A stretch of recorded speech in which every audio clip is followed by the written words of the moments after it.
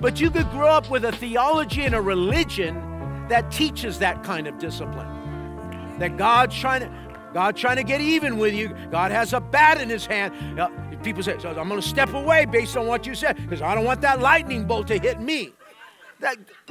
That's a petty, insecure God that has to use those tactics to get your attention.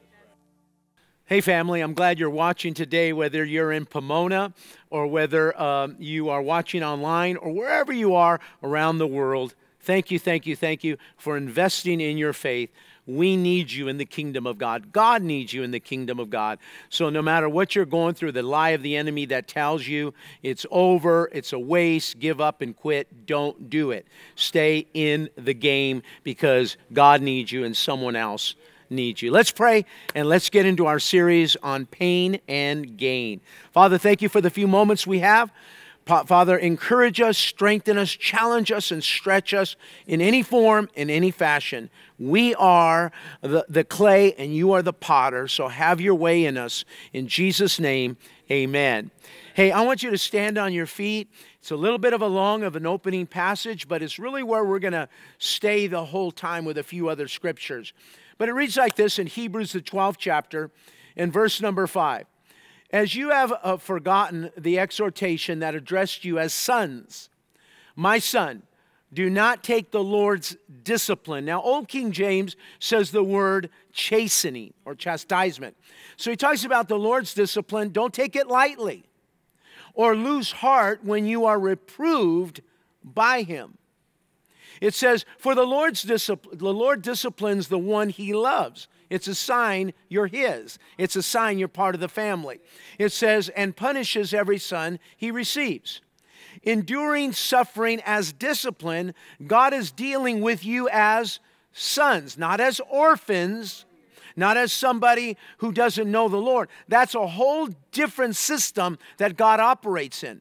He disciplines his children one way, but he disciplines the unsaved another way, but that's another message. For what son is there that a father does not discipline? So he's now drawing a natural correlation between God and our natural fathers. But if you are without discipline, which all receive, then you are illegitimate. Strong word right now. Old King James says a bastard. If you and I don't receive discipline or want discipline, he says you're a little illegitimate children and not sons.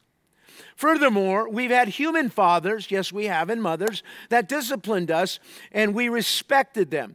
Shouldn't we submit or respect even more to the Father of spirits, that's God, and live? For they disciplined us for a short time based on what seemed good to them. In other words, they weren't always perfect in how they discipline. Maybe they discipline too less or not enough, or maybe they discipline too much. But drawing a comparison, God disciplines perfectly. He's a perfect heart. He's a good God. But he does it for our benefit so that we can share, already getting insight why, in his holiness. No discipline, I know this to be true, seems enjoyable. Never do I say, I signed up for discipline. I can't wait for my God to discipline me. God, just give me the switch and the belt now. At that time, it's painful. Later on, though, however, it yields the peaceable fruit of righteousness to those who have been trained by it. Now, one last scripture I need to connect is found up on the top. Because when you interpret the Bible, you need to read the whole passage and not just exert a scripture out or exert a scripture out. So when he's talking about all this discipline, you have to connect it to what he said before. Let us run with endurance the race that's set before. Because you and I will never be able to run the race set before us if we don't have discipline or God's discipline. You won't finish as a father, as a husband, as a Christian, or whatever you are. You have to run with endurance, and the way you do it is accepting the Lord's discipline. You may be seated. I want to take on this subject of what it means when we talk about the Lord's chastisement, the Lord's discipline. You'll see other words that help you to not always see the negative of it, is the Lord's instructions or the Lord's correction. I have a guitar here, and we're all familiar with a guitar, but I want you to see that this is unstringed. The strings are not tightened. It has all the potential to make a beautiful noise.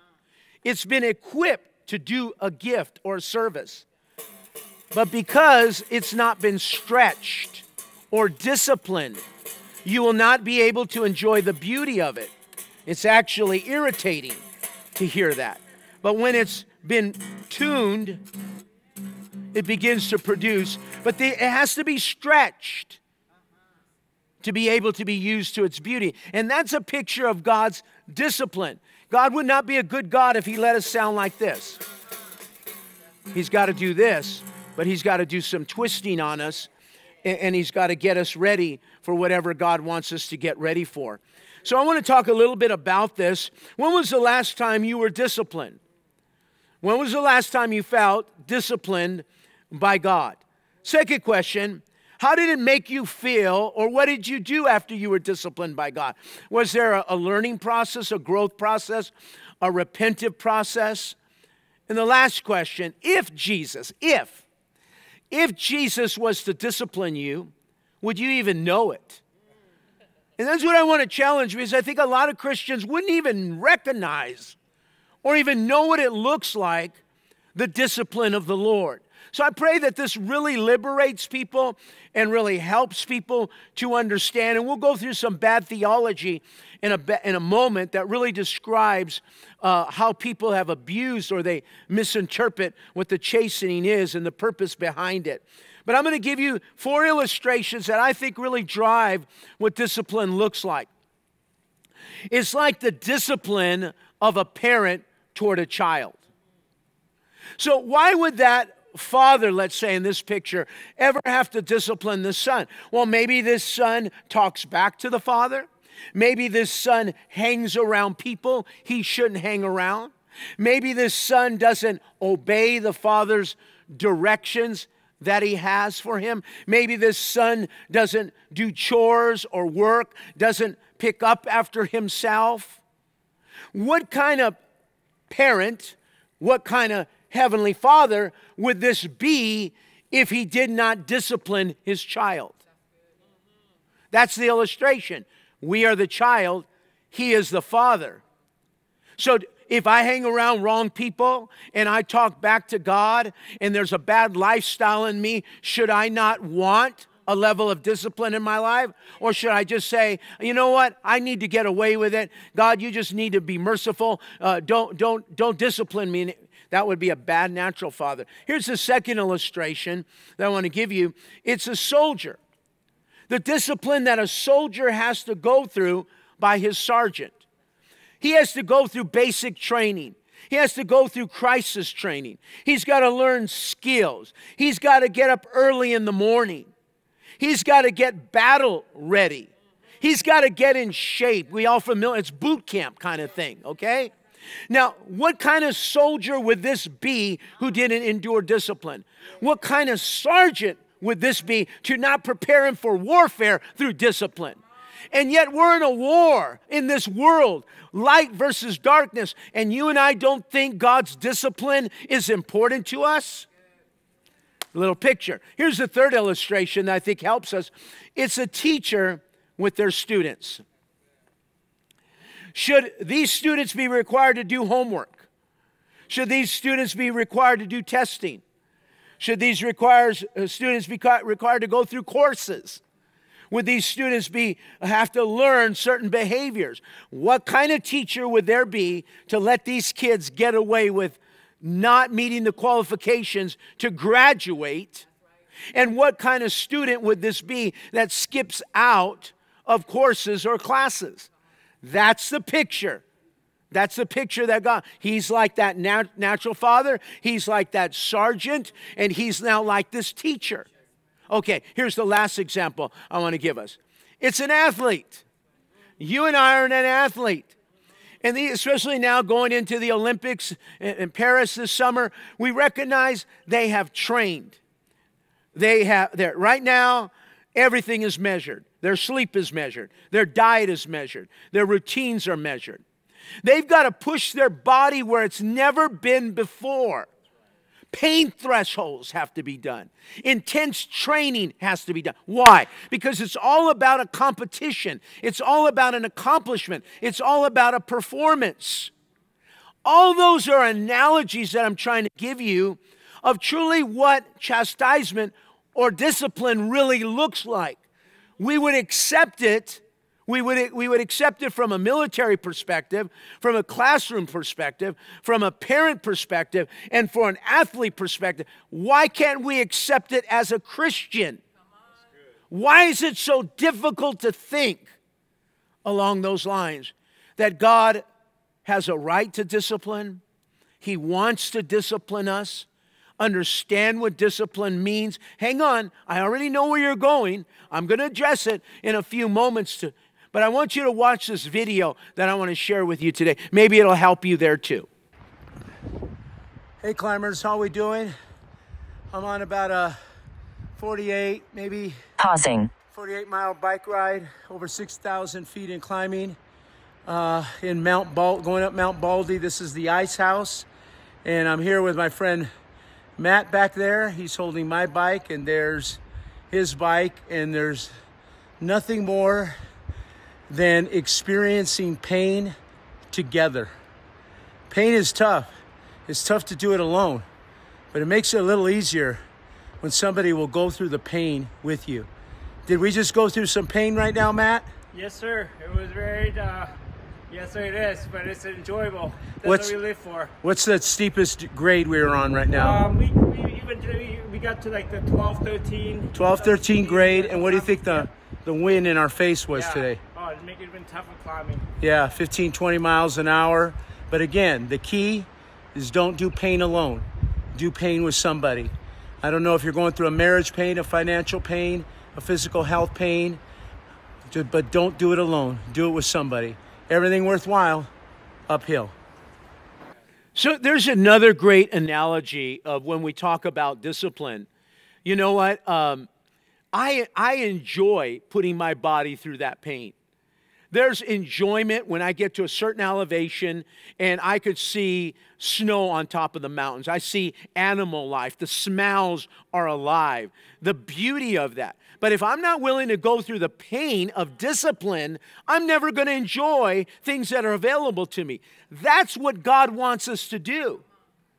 He wants us to be in the best shape spiritually, the best shape financially, the best shape physically, the best shape emotionally, but you just don't roll out of bed being in shape. God's got to take you through a process of discipline. There's no way that at one time I could ride that distance, that elevation, but because I've put my body through some level of pain, now it's very easy to be able to do that. It's a great picture of the benefits and the price of a certain level of pain that God wants to take us through. But here's a great quote. It's from the former Tour de France winner, Greg LeMond, an American. I love this quote. It never gets easier. He's talking about riding up in the Tour de France and winning. It never gets easier. You just go faster. So let me break it down very quickly with the time that I got left. I'm going to talk about what is the what of discipline. I want to talk about the how of discipline. And I want to talk about the why of discipline. And hopefully that helps you to understand what we're talking about a little deeper. The first one is the what of discipline. Let me read you a scripture here today. Do not despise the Lord's instructions, my son. No, again, we're back in Hebrews. It's part of the attribute of a father. If you see God, you know, we sing that song, good, he's a good father. He's a good, well, if he's a good father, you got to let him discipline you. If he didn't discipline you, he'd be a bad father.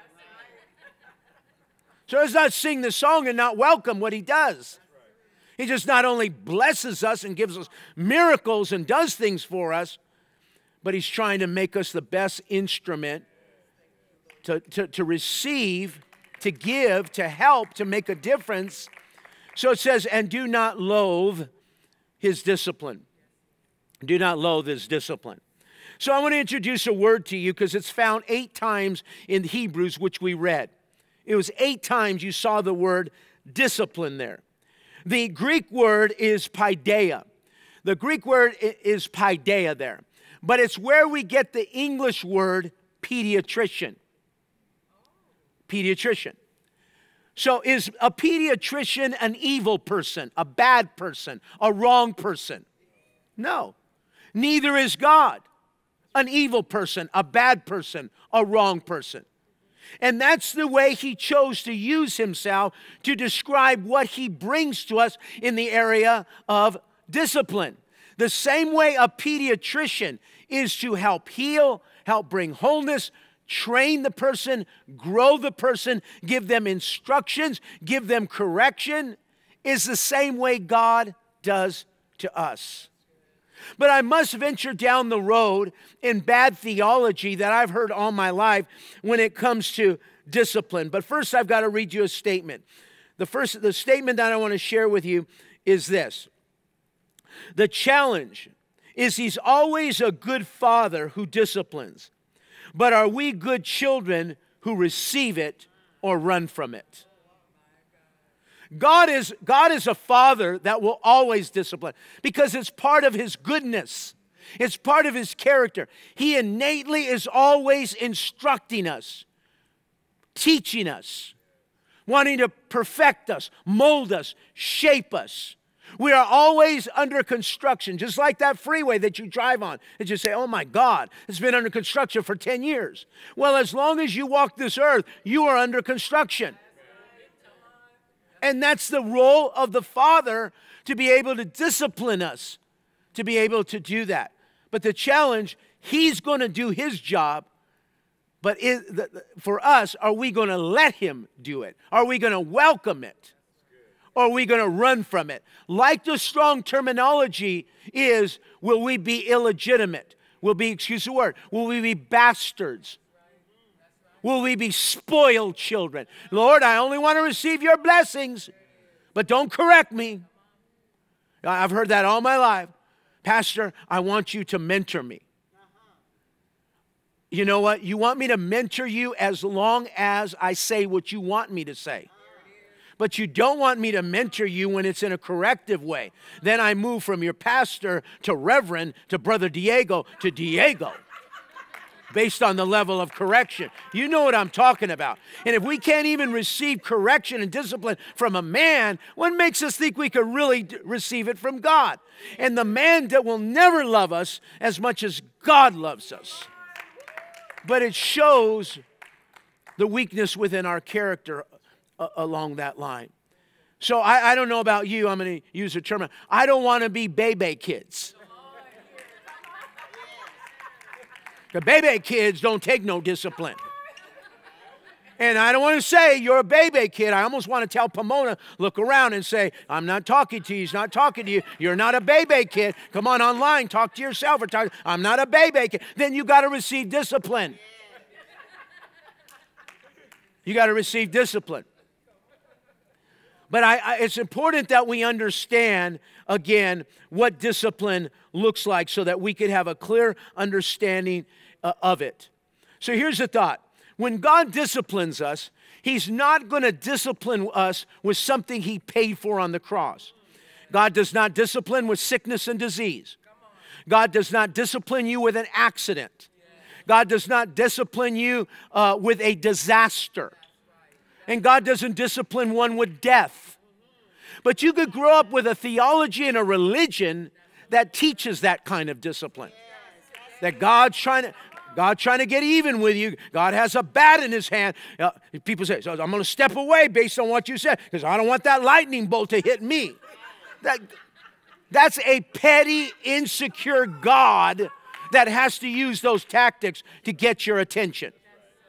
That is not God. And there's so many people that are mad at God today, or parents innately said that to their children about something that went on as a tragedy and put the blame on God.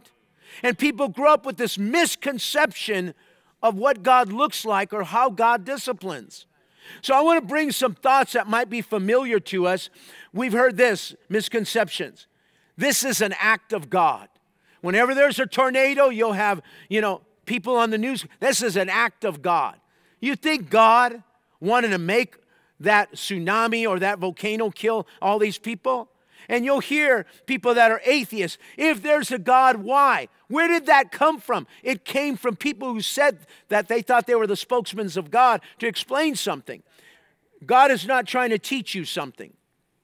Again, he's not trying to, put a sickness and disease so that he could get you on your back so that you finally can be quiet and listen to him. I'm a father. There ain't no way that I put cancer on my sons to teach them something. That's hard for me to relate. I would never do that in the natural. And the Bible says I'm an evil father compared to him. He's not an abusive father. So you got to understand, he's not trying to teach you. God's trying to get your attention. That's why there's accident or death or tragedy. God's mad at you. God's getting even with you. God's after you. The terms I've heard all my life, maybe God's punishing you for something you did. It reminds me of a story of a guy who had a German Shepherd, like a protective dog, and he named him Jesus. And so one day a burglar broke into the house, and the man turned on the light. And the burglar looked at him, and the guy said, Jesus is going to get you. He said, what do you mean Jesus is going to get me? I don't believe in God. He said, Jesus is going to get you. I told you I don't believe in God, and I'm about ready to hurt you and rob you. He said, Jesus is going to get him, Jesus. And that's the way people think. They think Jesus is going to get them. And he's going to get even. My final point here, before I move very quickly, if you believe your theology is right, based upon what I said, that he's some kind of mad, vindictive, retaliative God that needs to punish you with something, then why don't I see it in Jesus' ministry? Because Jesus is the express image of the Father. I don't do anything, Jesus says, that I don't see the Father do. You would have to see in Jesus' 3.5 ministries where he caused judgment to come upon somebody. Where he said, now you are afflicted with a sickness and disease. Let that building fall upon you now. Let two camels crash into each other and you fall off and break your leg and can't go to work. If you can't see it in Jesus' ministry, then you can't prove it. You can't prove it. So it's important for us to understand, again, what the what of discipline may look like to help us. You're familiar with a bonsai tree. Bonsai trees are beautiful, but how does it become the beautiful bonsai tree? It has to be shaped and pruned and cut and disciplined. If not, it has all the potential to be beautiful, but it stays in a state of wildness and unshapedness until the owner begins to discipline it. That's the Father. Let's look at the next one. Let's look at the how here, I believe, of discipline. Let me read you a scripture. Every branch in me that does not produce fruit, he removes. Now, I'm going to teach you about this word remove. And he prunes it, every branch that produces fruit, so that it will produce more fruit. So this is a discipline. But this word remove, I wanted to keep it there. Remove, the mistranslation is he gets that thing and he throws it away. He completely removes it out. That's not what this word means. The picture here is that like of a vine or a fruit tree, where its fruit or the weight of the branches are so heavy, they have fallen on the ground. And so to produce fruit so that the insects in the ground does not steal the fruit, it is propped up and lifted up like with a piece of wood, and now it produces. And God's using that illustration. Many of you, your branches are now on the ground.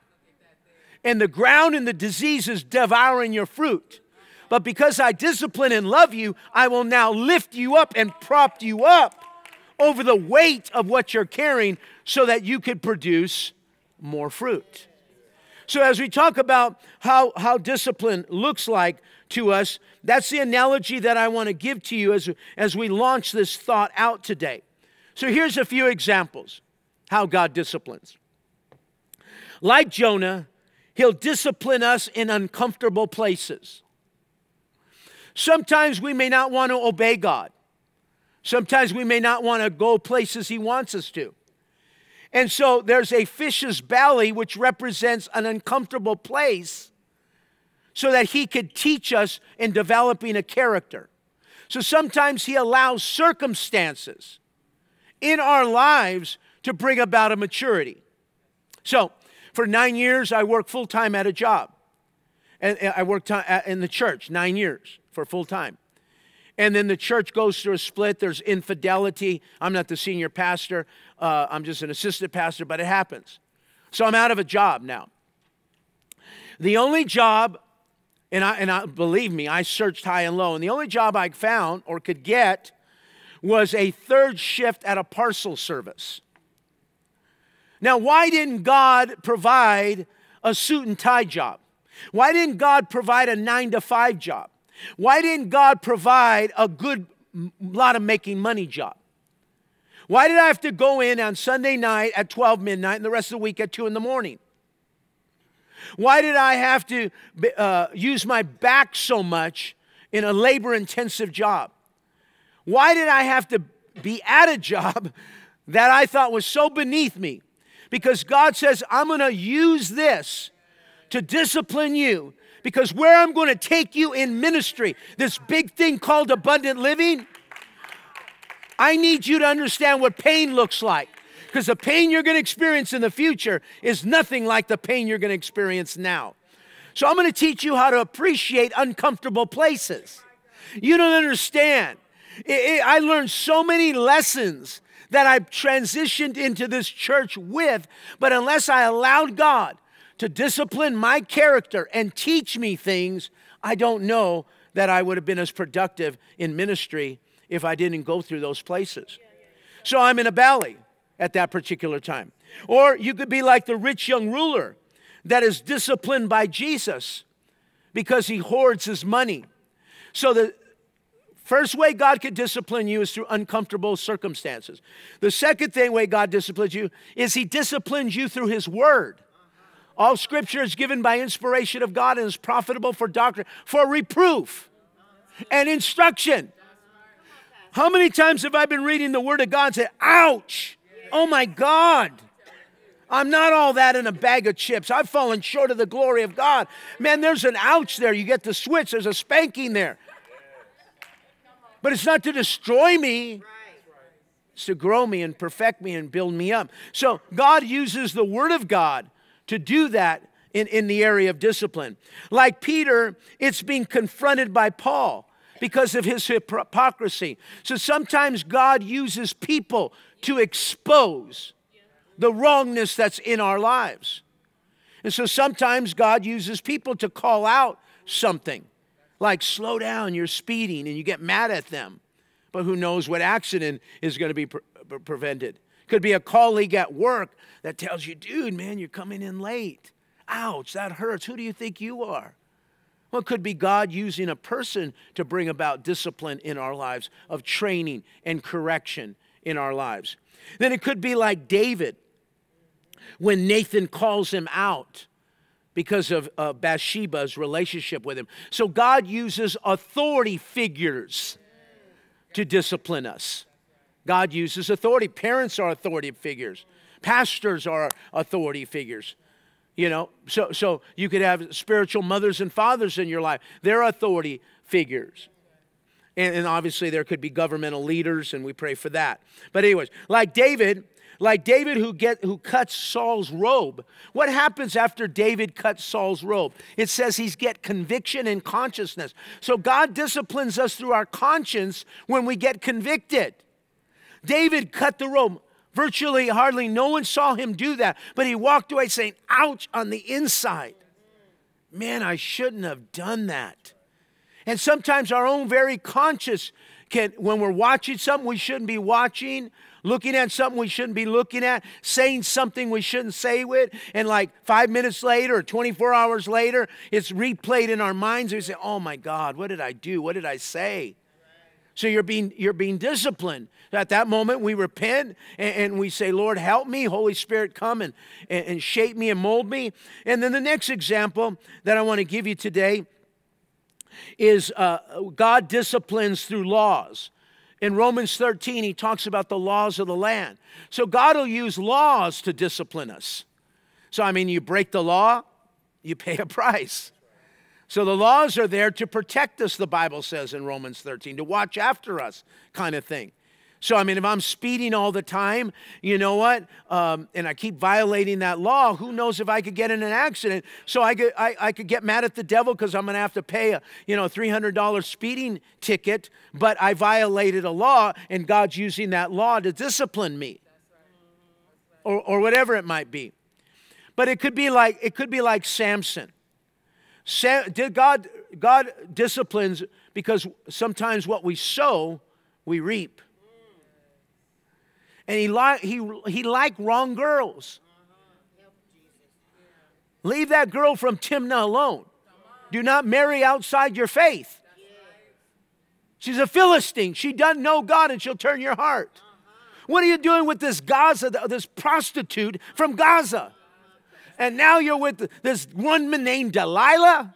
Brother, you're going to have to reap what you sowed. So I'm going to have to discipline, but I'll bring you back. Your hair will grow again. We'll revive the calling in your life. Sometimes God disciplines us because we reap what we sow. And last of all, God disciplines us through the Holy Spirit. Because the Bible says He brings all things to our remembrance. He's the Spirit of truth. And He leads us and He guides us. So the Holy Spirit may just show you something and talk to you with an inward voice of discipline or correction. I think about my life, and there's a lot of examples like you I could think of, but the one that comes to mind that happened like recently is the Lord is having me to watch the words that come out of my mouth.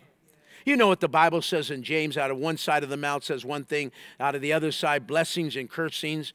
So my mouth could be used, hopefully like right now, to help and to bless and to encourage.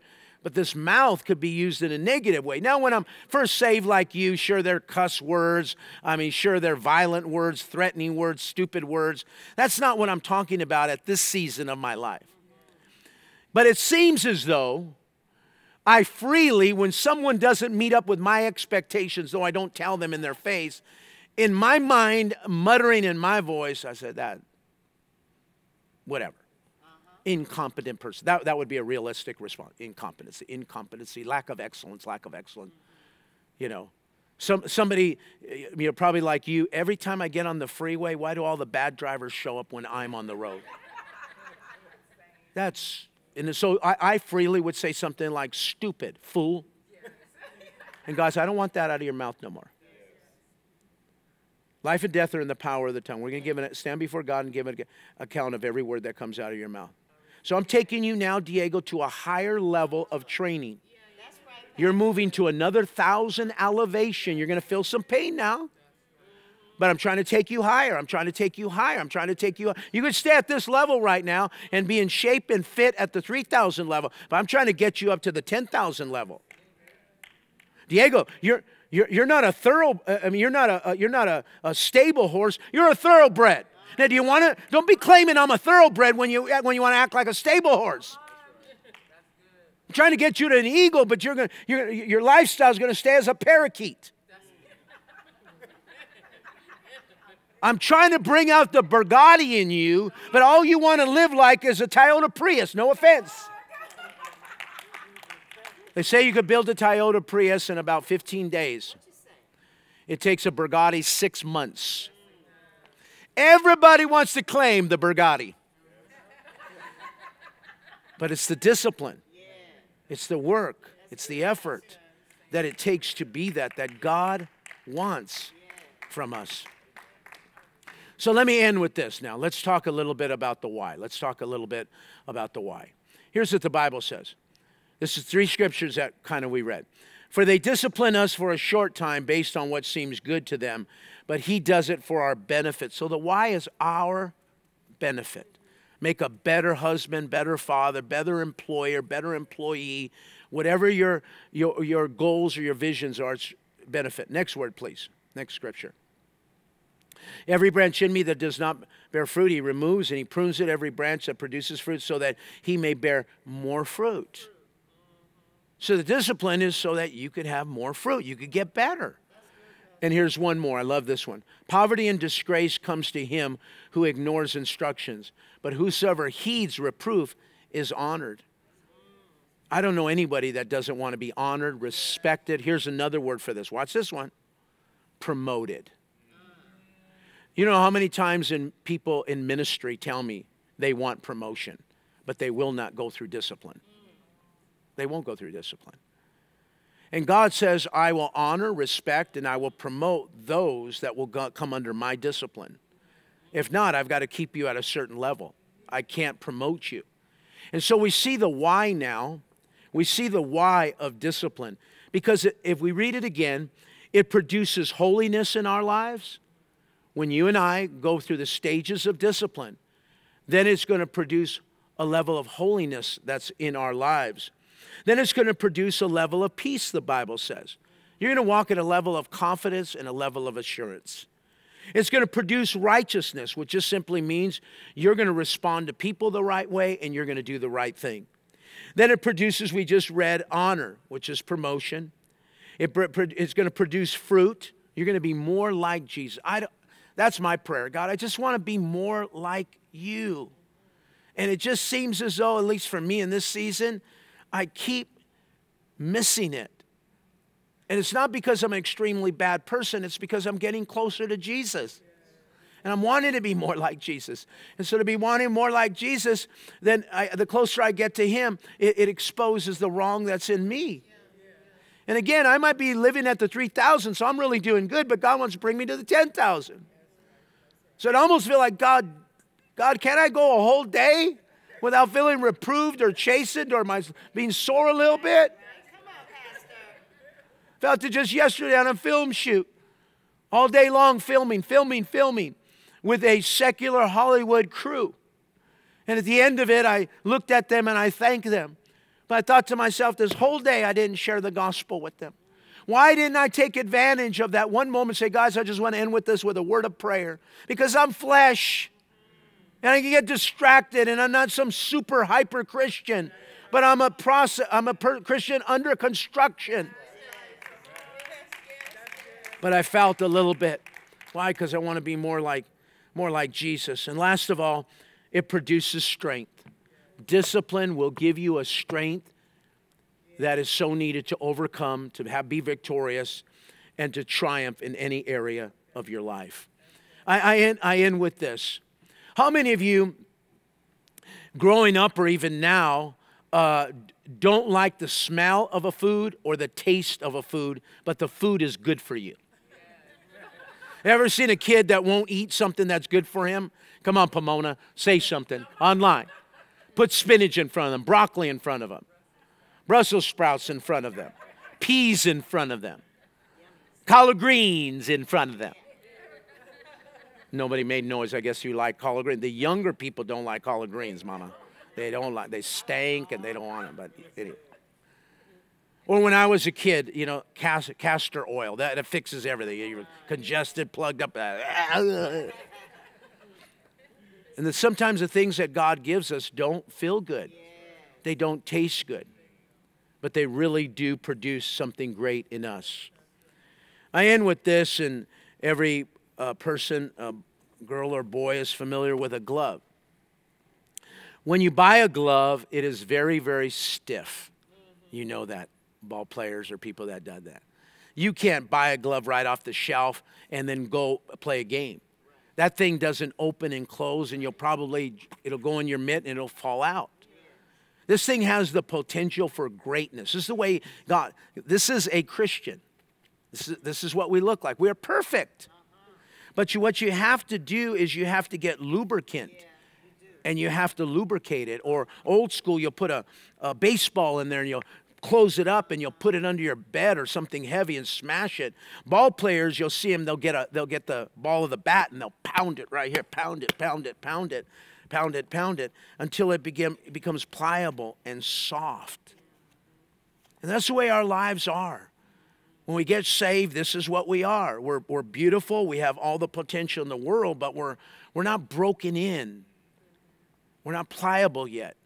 But God's discipline And working into the leather and the strings and the groove of our life now makes us very, very productive in it's our purpose. And I just want us to have an understanding today.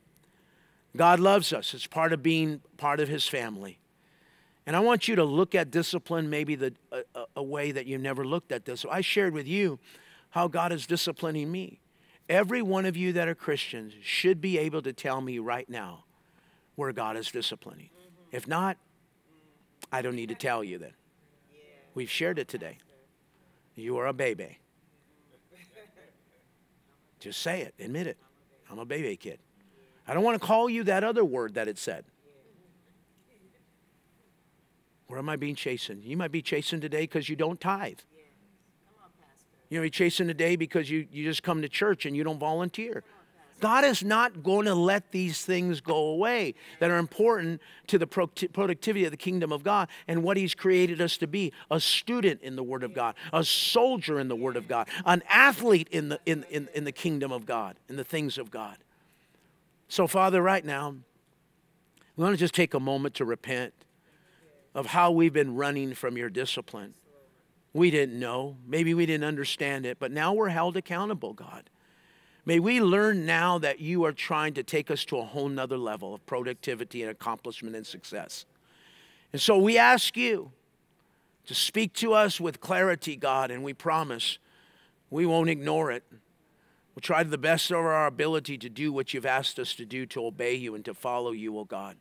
And though discipline does not seem pleasurable at the moment, it's painful. It produces a great gain for your purpose and for your glory.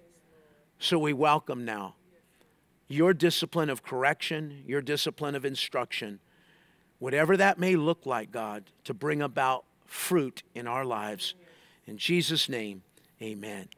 Hey, thank you guys for watching and thanks for listening today.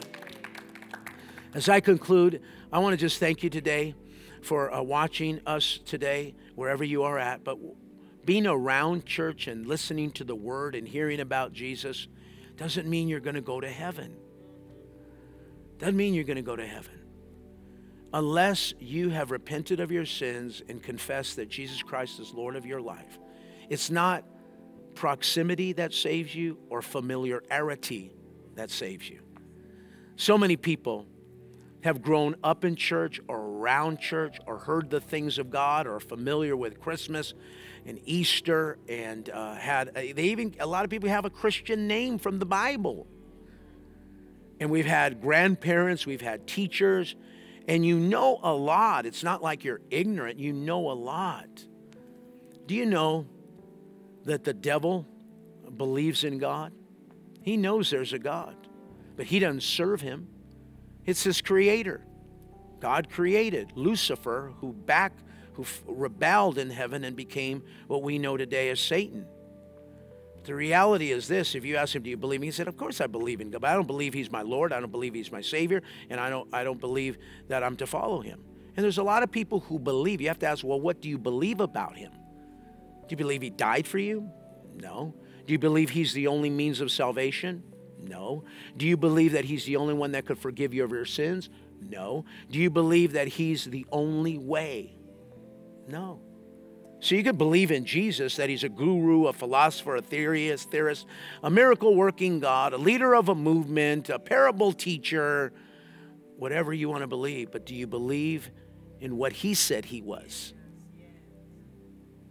And so I want you to judge your heart today. And if you're ready to accept the Lord or rededicate your life to the Lord, you're hearing now something. You're feeling something now. It could be a little bit of the instruction and correction and chasing of the Lord to draw you into a relationship today. That's all that is. If you feel something, then respond to it, because it's the Holy Spirit now drawing you into a relationship. Just say, dear Lord Jesus, I give my heart to you in everything I am. I really believe that you died on the cross for me, but I don't know how to serve you now. But I invite the Holy Spirit to give me the empowerment and the strength to do it. I love you, Jesus. Help me. Amen. Hey, thanks for watching, and we'll see you next week. God love you. God bless you. Congratulations. We are so happy that you guys said that prayer with us today. We are happy because you're going to take your next steps while you follow Jesus for the rest of your life. So you may be asking, hey Ashley, what do I do for these next steps? You go grow.faith. That's grow.faith to grow your faith in Christ.